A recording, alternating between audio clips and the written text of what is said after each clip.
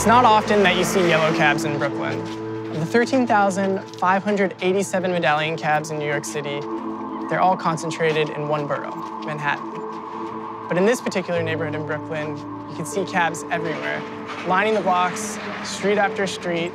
When you look inside, there's no drivers. So what are all these cabs doing here?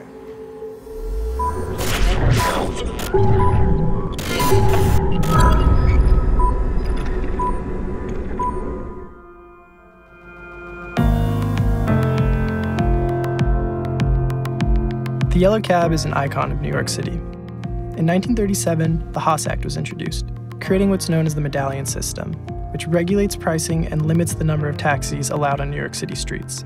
These medallions are licensed by the Taxi and Limousine Commission, or TLC. No yellow cab can drive without one. Because only a finite number of taxi medallions exist, historically their price has steadily increased over time, peaking at over $1 million in 2013. But that price has since plummeted due to the growing popularity of ride-hailing apps like Uber. The number of Ubers has now surpassed yellow cabs in New York City. This has left many yellow cab dispatchers in an unprecedented predicament, having a surplus of medallion taxis, but not enough drivers to drive them. At McGinnis Management, a dispatcher in Greenpoint, Brooklyn, the surplus is so large that it's spilled into the streets. We met up with Mel Plout, a former yellow cab driver who took us through what neighbors have begun to refer to as a taxi graveyard. So they have all this overflow because they just don't have drivers coming to take them out. So they just park wherever they can find a spot, basically move it around. Yeah.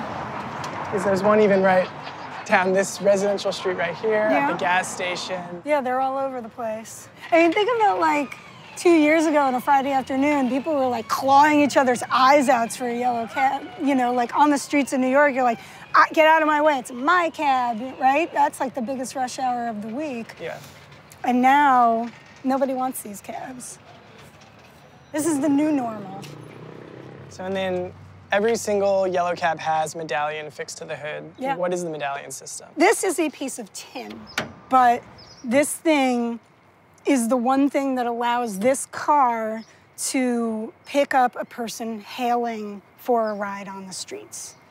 And Uber isn't beholden to having to have a finite number of cabs, so they've kind of opened up the pool. Yeah, I mean, it's the same, they're doing the exact same thing that gypsies did in the 60s, right? So Uber, Lyft, whoever else are coming in and undercutting the taxi rates and each other's rates, also to compete for passengers. Cabs now can't compete with that. That's the other reason they're sitting here today, right? Because the city says this is what you charge, no more, no less. And I think Uber's biggest advantage is the scheduling flexibility, which they brag about all the time. It's the hugest piece. It's like, you can show up whenever you want. You can drive just during rush hour when there's lots of business. Nobody took them as seriously as they take them now.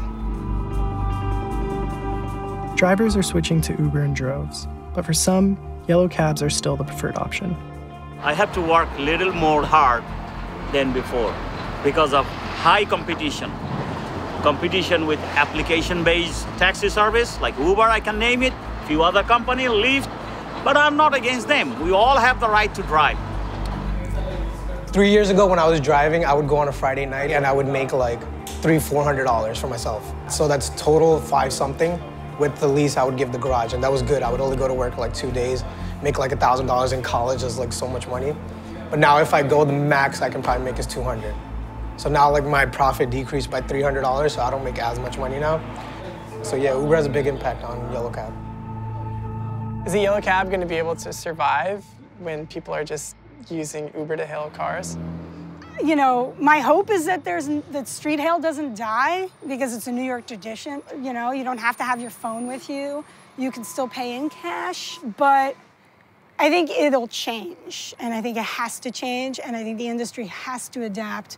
And if these big medallion owners don't figure it out, and if they don't get a little bit of help, like from loosening regulations perhaps, then maybe, yes. I think there's too much invested in this industry on both sides, but certainly on the yellow side, that it's not going to die.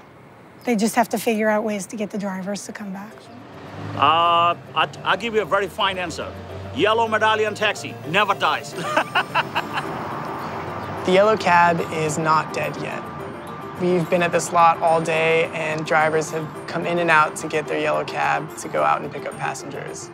But as Uber expands into things like self-driving cars, it seems to stand to reason that unless the yellow cab doesn't adapt, sites like the one here at McGinnis are only going to become more common.